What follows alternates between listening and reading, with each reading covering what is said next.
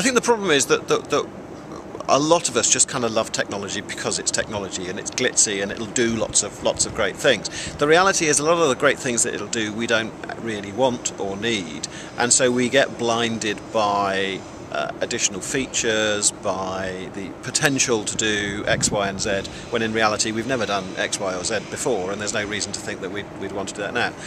So the key thing, I think, is to try and understand what it is you want to do, and it may be supporting an existing activity, or it may be allowing you to do something new that you can't do before, and then finding the right bits of technology that actually help you do that.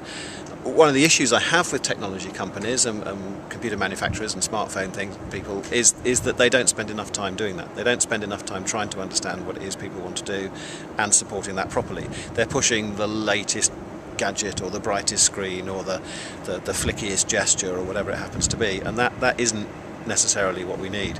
So it comes down to people actually trying to take a step back from the newest, glitziest thing and trying to understand what it's supporting. Now, that doesn't mean it's just about task. Sometimes what it's supporting is a fashion statement, it's supporting making you look cool, it's supporting making you look geeky, whatever you want. But trying to understand what that is and then making the right sort of choices effectively, I think, mean that we'll end up with better bits of technology. The other thing I would say is that the thing we have to do as consumers is demand more from the manufacturers. We put up with so much rubbish technology at the moment, stuff that's hard to use, stuff that doesn't do what we want, stuff that promises so much and doesn't deliver, and we just kind of accept it and then buy the next thing they offer in the hope they fixed it. Whereas we need to be a bit more direct and vociferous in our complaints, and that would push the usability of technology up much more. Another thing that you've written about recently is about the friction between international media and national law. How do you think that will play out in future? I think that's going to seesaw backwards and forwards for a while. So recently, things like Twitterers in other countries breaking English law injunctions has been prominent. I think that a lot of these companies and a lot of the individuals are actually going to find that the law is being used to pursue them. There's a company at the moment asking BT to impose file sharing restrictions and reveal who's actually doing file sharing of copyrighted material. So they're effectively using the law courts to go after people in copyright infringement cases, and I think that the pendulum will sort of swing towards standard law enforcement techniques, and then it will go back and people will find ways of using technology to kind of break those sorts of things. Where we actually have to get to is we have to understand the sorts of things that the technology does do well and the sorts of things that it actually allows to happen that we think is wrong, and we have to find ways of having both technological and legal and societal solutions to these sorts of things.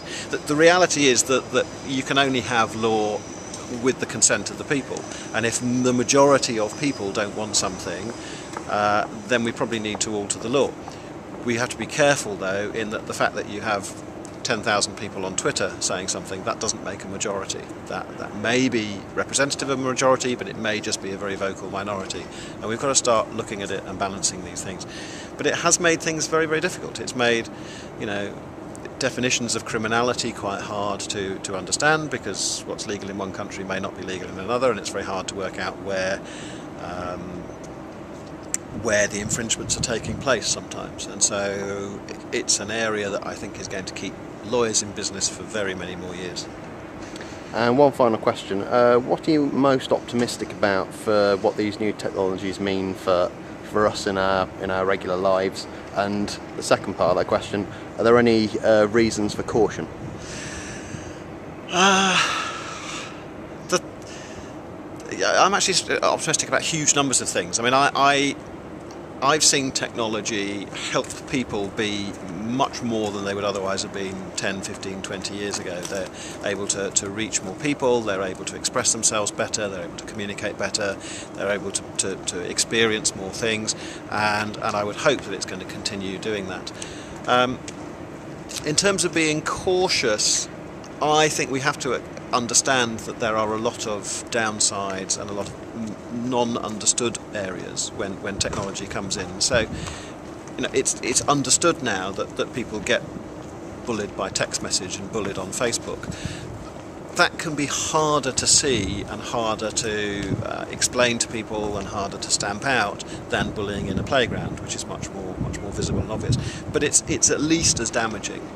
It's psychologically very difficult for people who are victimised in this way, and that's something that we've got to be aware of. That people engaged in it directly have to be aware of, that parents have to be aware of, that society has to be aware of.